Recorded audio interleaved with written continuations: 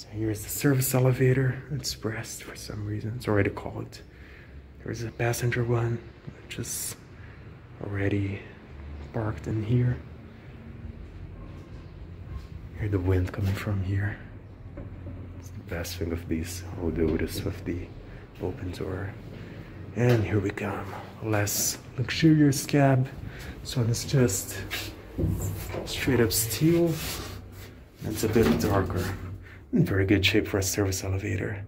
So the door's a little bit scratched, but that's what you expect. Smooth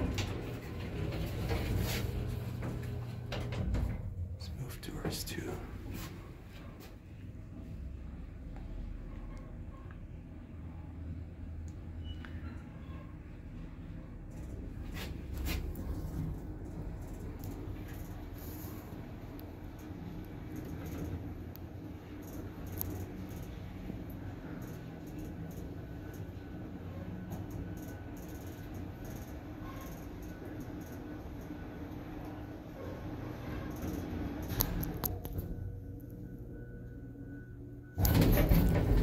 You can hear the relays.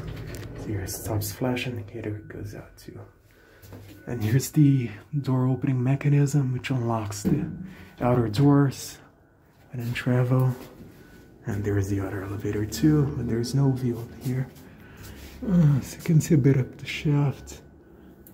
And if you can see the cables going up to the motor room too. So I'm gonna show how that thing there over works. Let's go to press down to. This one has alarm with info instead of AO. And with the key switches, can be a million things. Indicator is, yeah.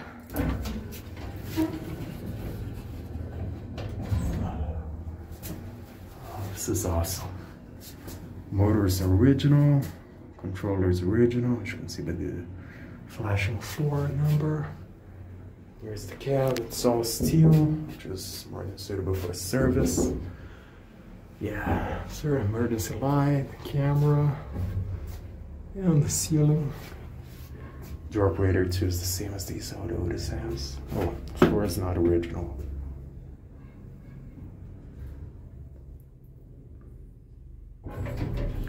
Oh, that's one it's a lot less, probably it's more smooth of a motor. And oh, let me say it again. So all the door stays in place. And you didn't know that they done that. See, the arrow already lights up.